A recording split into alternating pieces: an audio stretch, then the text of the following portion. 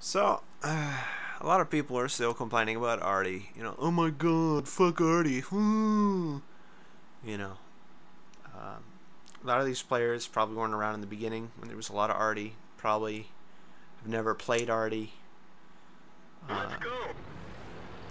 So I'm gonna pull out one of my old replays. This was yesterday. There's only one Artie on the other team, but the principle is sound. The number of Arties increases, the more damage will get shaved off you over time, but more or less with this technique, barring any kind of physical cover from where the Artie likes to sit, you will be able to survive for longer than if you just sit still. If you're not used to independent movement from your mouse and hand, you have to just concentrate on movement a bit. But on the map here, okay, on this map, Artie likes to sit on our side around here, and on their side, Artie likes to sit around here, or hang on. Their Artie likes to sit around here, or around here. Basically in this area. So if you were to use cover, you'd want to use these sides of the buildings. Here would be good cover. This would be good cover. Some of these hills can be used as cover. On this side, it's the reverse. Artie likes to sit up in here, so they use this side over here. You can use these hills. Some rocks. Well, let me show you what I'm talking about. Not in cover. I decide to YOLO. Because I'm in a Babby tank in a tier 10 game, so I think, well, I can't do anything anyway. So I'm just gonna screw around.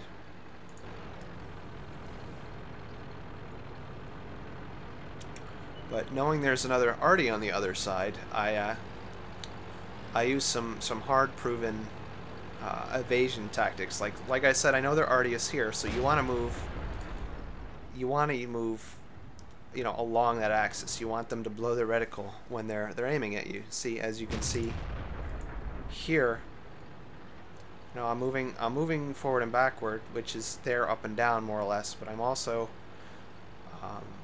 trying to make myself both unpredictable and so that they have to move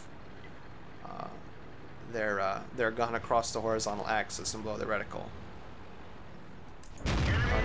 Here comes a dummy 50M. He's done now. I guess he saw me and got a little bloodthirsty and completely forgot about everyone else on my team. So he died. Notice I still haven't gotten hit by Artie. I'm clearly lit. The Artie's got to have contemplated it, but just by moving like this, the Artie might have decided it's not worth it because it's too hard to aim. I get complaints sometimes from other teams' Arties about my movement. Sometimes they kill me, sometimes they hurt me enough so that their teammates can kill me, but the bottom line is I keep them preoccupied for a long period of time. And in fact, if I remember correctly, at this point in the game I was quite pleased that Artie hadn't decided to shoot at me yet. I was patting myself on the back about my successful evasion. There he is. He's finally decided, barring anything else to shoot at, he's gonna take a few pot shots at me, and my movement has paid off.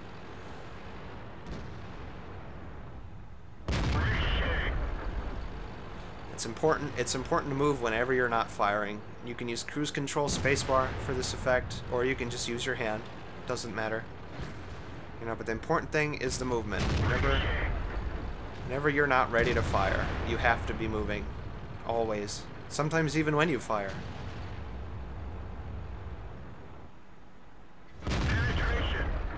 See, like that long window was plenty of time for the Artie to nail me, but I'm willing to bet he wasn't looking at me again.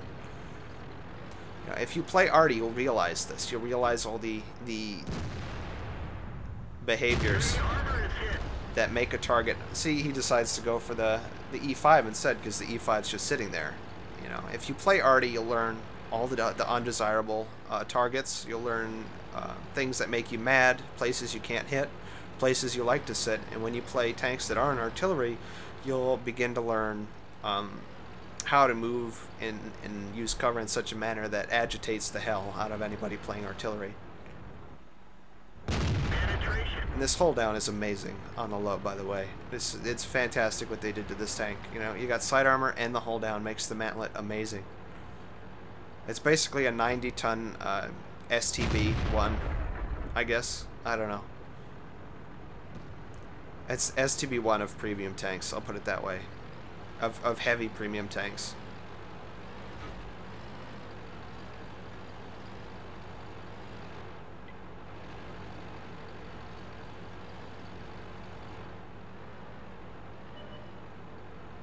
But right now I'm not spotted, so I'm just trying to move up. I should be, yeah, should be spotted now. So I go back into my evasive pattern.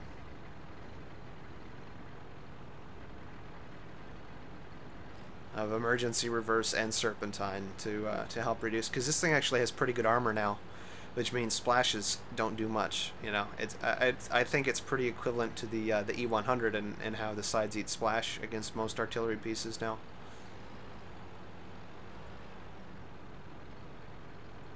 I mean, I've even been contemplating running a small liner because like the mid-tier to low-tier arty that you encounter with this vehicle don't really have the average penetration needed to pen 100. Wow, that was a pretty BS bounce. And the 140 has decided to YOLO, I guess. I don't know. He's grown frustrated with his team and has decided he doesn't want to play anymore.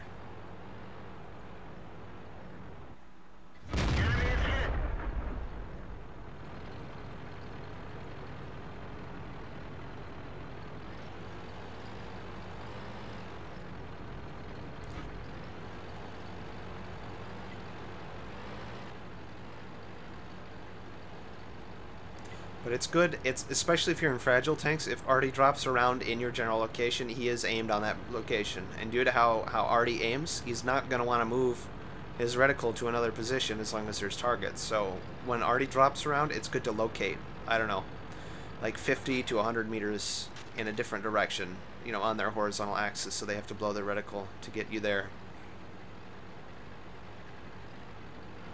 Yeah, the moment you're unspotted, you just want to book it into another direction. And if you don't know if you're unspotted, you got to serpentine or randomly change direction. This whole time I've been alive, you know, Arty, if I'd been sitting still, Arty probably would have nailed me by now. But I'm not a desirable target. You know, and our teammates are in their base now. So Arty's going to be looking down there. Which means I'm more or less, I'm even more free to just hang out in the open.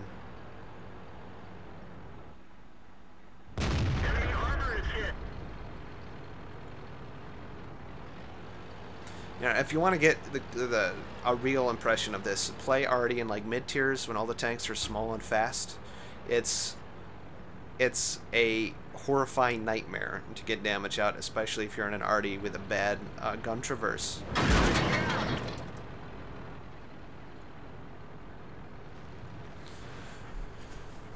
You know, because you constantly have to move your hull and whatnot. Like the GW Tiger, for example, when I had that, it was frustrating. You fixed the turret, but it's still not turning very fast. Basically had to have ESP to play that tank well. You know, I mean, you couldn't really hit medium tanks with much reliability if they knew what they were doing.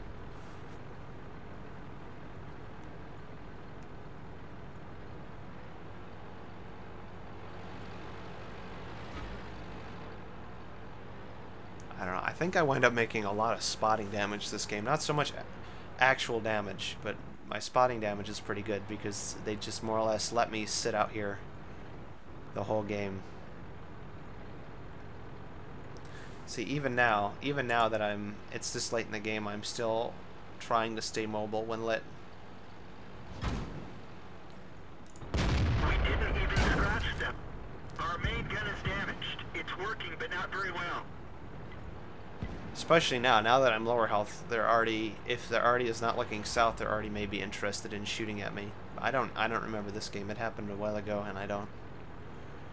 He probably doesn't shoot at me again for the rest of the game, to be honest, but.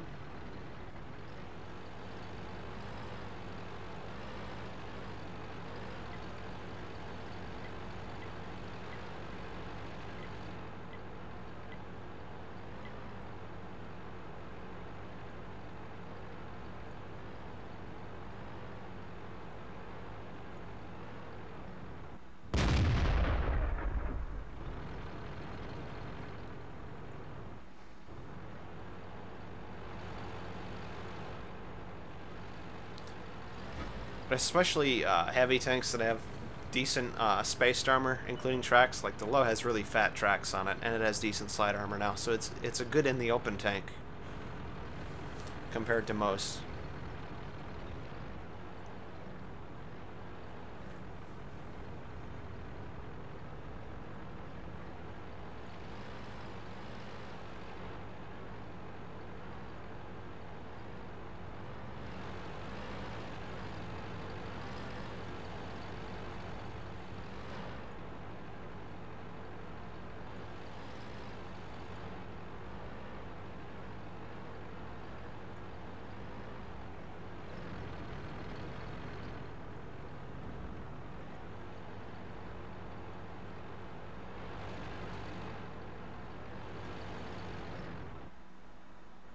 Penetration.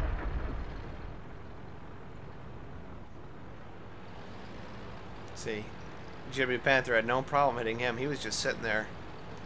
And it's amazing what a little movement can do for your chances of survival.